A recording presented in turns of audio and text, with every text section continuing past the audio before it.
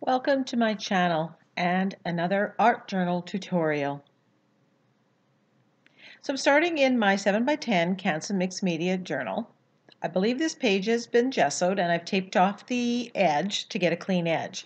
I'm coming in with this Kaisercraft honeycomb stamp, and I'll put a link to it and any other specialized products, stencils that I've used. This is a homemade swirl stamp that I've made, and I put it on a pill bottle. And I'm just using my permanent archival ink here in black. I just want to build some interest in the background. Not really sure where this is going to go, but I did want to use yellow and quinacridone magenta, and I wanted to get kind of an orange, and my goal was to have yellow in the top corner where it blends in orange in the middle and red, kind of an ombre kind of effect. And I'm just applying this with a makeup sponge and blending it right on the page. And I know I'm going to come back and do a lot of stenciling on top of this, so I'm not too worried if there are marks or if it's perfectly even, because this is just that initial color layer.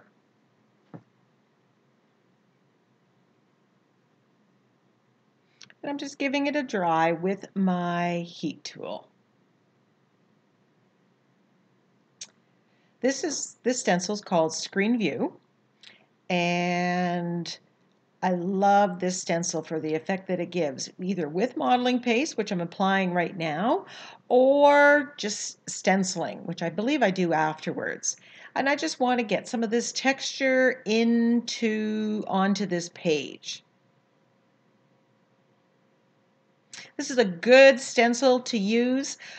It's very non-specific. It will go on a multitude of pages regardless of the theme.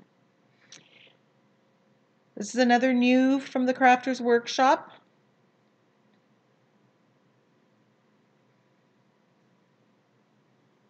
And I'm just stenciling on in various places.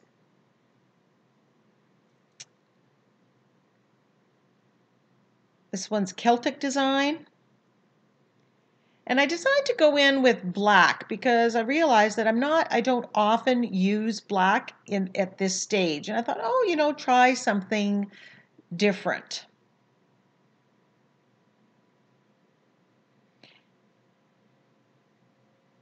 And it's this edition of black, which I like, but that throws off my other plans. Spoiler alert. But I like the contrast that I've gotten here. We've got the black, we've got the white. This is another favorite stencil, Fantastical.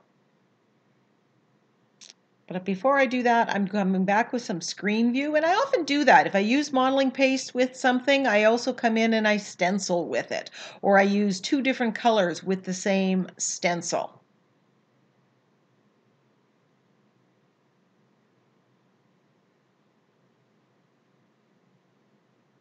With this page, I'm just having a bit of a play. I have no particular, well, I did have a plan, but I'm just grabbing different stencils and applying them and just seeing where the page is taking me.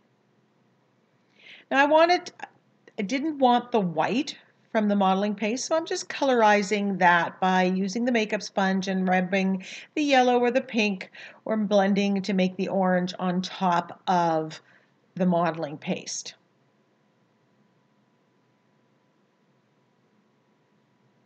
And because I got rid of all the white, now I'm coming in with this Fantastical stencil, which I love this motif there. That is just one of my all-time favorites.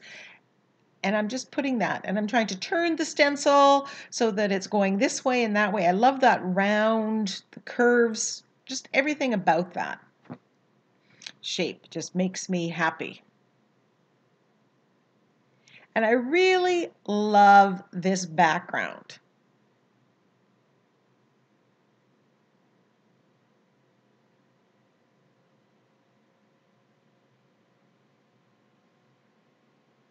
It's got black, it's got white, it's got the colors that are blended, adding some script.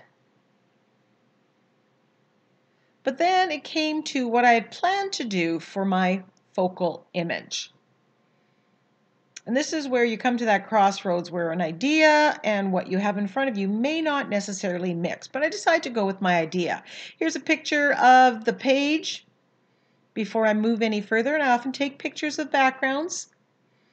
Now my goal was to use this Happy Dandelions and stencil in black or with modeling paste. But because I have modeling paste down below, I decided I'm just going to stencil on with black.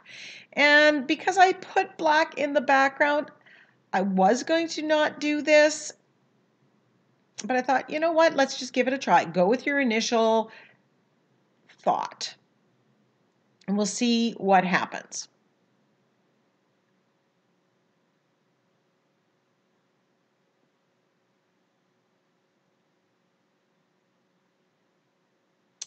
And because there's the black in the background, these flowers just get lost on this background.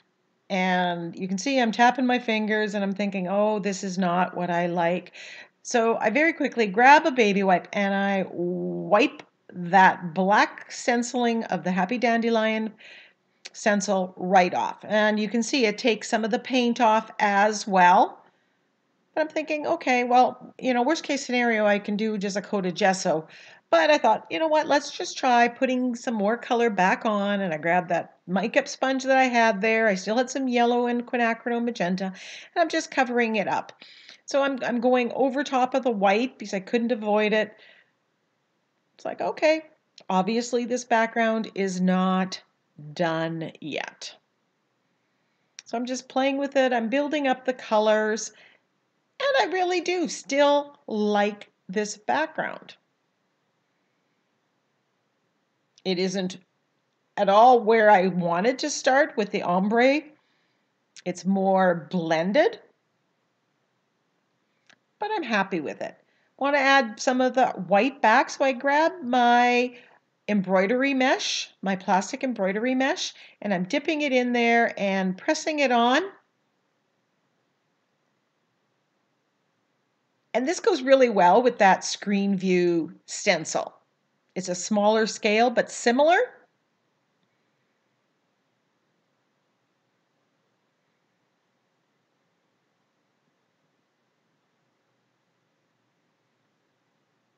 And I quite like the effect that this gives. And because I've made errors along the way, this is so wonderfully layered. So since stenciling on top of this wasn't going to work, I thought, you know what, I'm going to do some negative painting. And I grabbed these stencils. I had my Christmas file out. These are stencils that I cut with the silhouette of Christmas ornaments. And I thought, you know what, we'll just do a Christmas one. And I grabbed, I'm deciding to layer. 3 is a nice number. And I'm tracing these out with my Stabilo All Pencil in black. And I'm just deciding there which one is going to go in front of which one. And this one I'm getting to go off the page a little bit.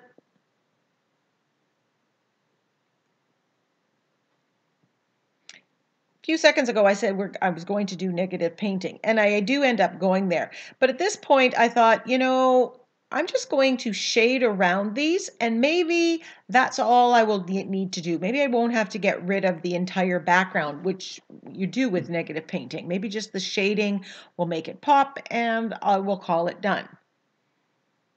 So this is just another example of you don't always know where the page is going, so you do it one way, and if it gives you the effect that you're happy with, you can stop. And if it's not quite where you want it to be, then you go on and you add another layer. So I'm using the floating acrylic technique. And this is a technique I learned when I did folk art painting. and it's great for shading and highlighting. I'm using an angle brush, and I will put a link to the video where I teach this technique specifically, and I give some practice activities. Now, because this is one of the videos that I was doing to get done before I had my hand surgery, it's later in the afternoon, and November on Vancouver Island is often very cloudy and it's rainy season. And so the light is fading quickly. So we have less than ideal lighting conditions, and I apologize for that. You can see how this is popping. And, as I'm looking at it now, I could have just left it as with that. It's standing up enough. I've made the focal image pop out from the back. I was going to continue shading around the outside edge now, just to add a little bit more and make it pop just that little extra more. And then I decide, you know what? I am just going to do negative painting. I'm going to use the black, and I'm going to paint out everything but the ornaments. The colors are so spectacular on these ornaments that I thought, you know what, that it's going to really stand out with a black background.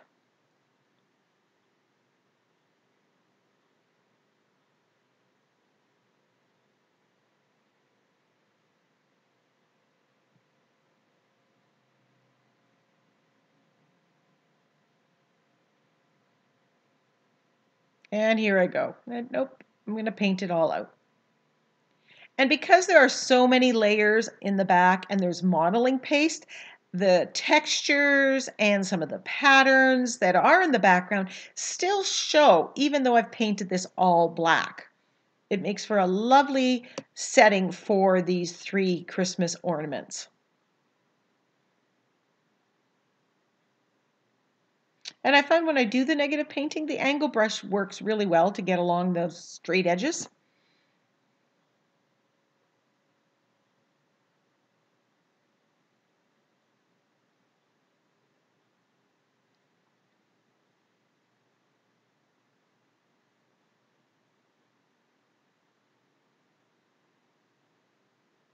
Now this background, I could have done negative painting with butterflies or stars or hearts or any shape that you choose to do.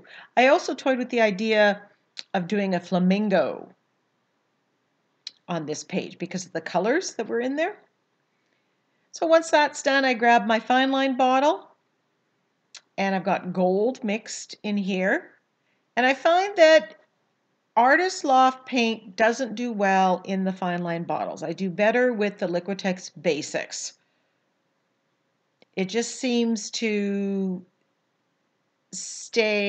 doesn't get clumpy. I'm just giving it an edge of gold here, just adding some bling to the page, and the gold goes really well with the colors that the ornaments are. And you can just see the texture.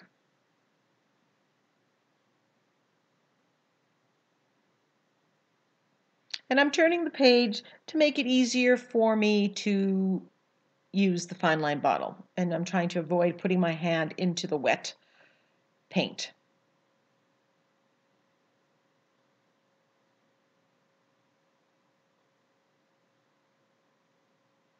The negative painting technique is a good technique to use when you end up with a very busy background.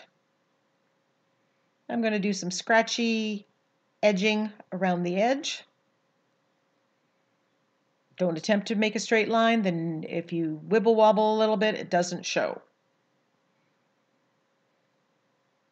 And I decided in a rare case that I'm not even going to put a sentiment on here. But the sentiment that I would have is I should wish all of you happy holidays, Merry Christmas.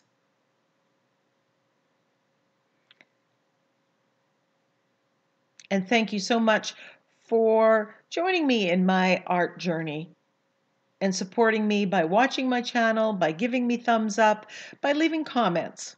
I appreciate every single one of you. Keep watching. I've got some close-ups of the finished page and some recommended videos at the end. Bye for now.